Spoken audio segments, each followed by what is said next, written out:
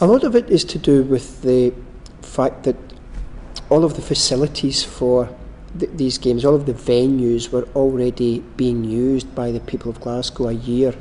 They were built and being used a year before the games actually started. In other words, you can't just transplant games, if you will, into a city. It needs to be a strategic fit with how that city is developing and how it wants to progress in the future.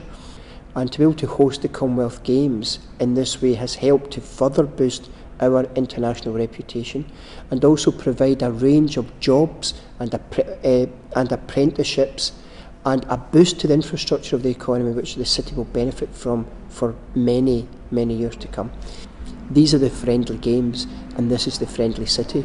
The badge I wear reads "People make Glasgow." You've seen it everywhere throughout the games, and the people of Glasgow have really embraced these games as their own, and we're all very proud of Glasgow's games, and we've given a very friendly welcome to the Commonwealth family.